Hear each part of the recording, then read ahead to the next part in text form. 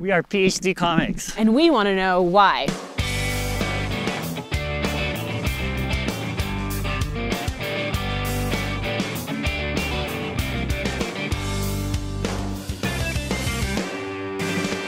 Today we are visiting the Jet Propulsion Laboratory in Pasadena, California, and asking the question, why are we sending another rover to the surface of Mars?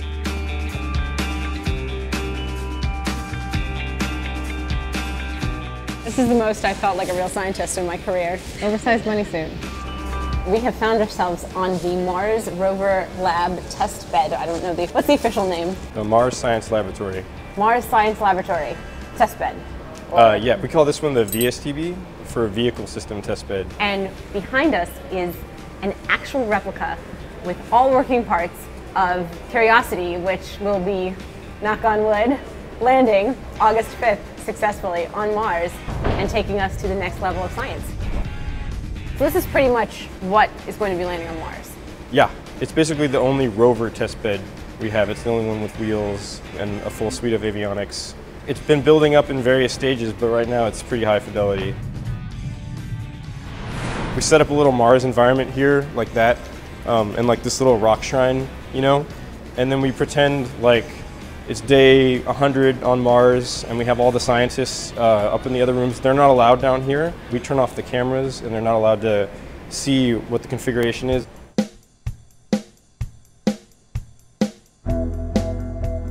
We put little ducks, just for fun. For fun.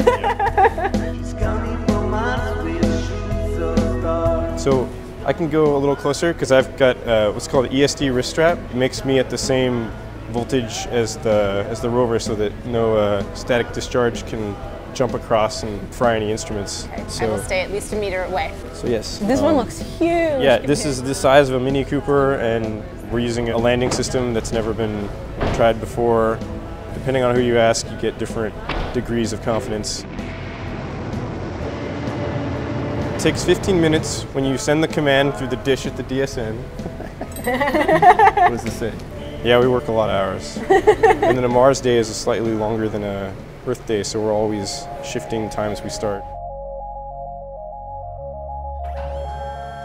Why MSL? Why the big rover with the crazy landing system and the additional trip to Mars after two rovers have been there?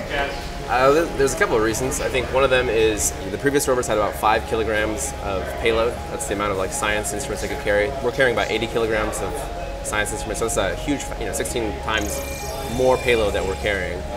We also have delivered new capability on the rover itself. The drill, for example, is something we haven't been able to do before. This is the end of the arm. You can see it's kind of like folded up like this. The biggest thing on the end of this arm is a big drill, and so when it grabs from the drill, sample of the rock that it just sampled,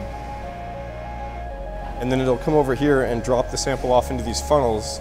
They go inside the chassis of the rover and drop off into those instruments, and then they can do the analysis and they generate a data product and send it back to Earth.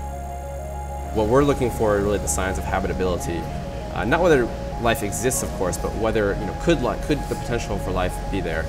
And a lot of that, of course, does still revolve around water, but a lot of that also revolves around organic compounds. Its big Cyclops eye is actually a telescopic laser that they can focus and blast a hole in a rock. The fact that we have a rock shooting laser is the coolest thing about this project. That is pretty amazing. It's almost Star Wars-esque. Yeah. I got into this because of, I took an astronomy class at a community college in high school, actually. I just thought seeing anything move on this guy was the coolest thing ever, and it still is the coolest thing ever. But yeah, it's easy to lose track of how lucky we are to work here. And this thing always surprises people, and there's a lot of good analysis that goes into it, and it's just a coordinated effort to really understand how this thing works, and we've got a lot of good people working on it.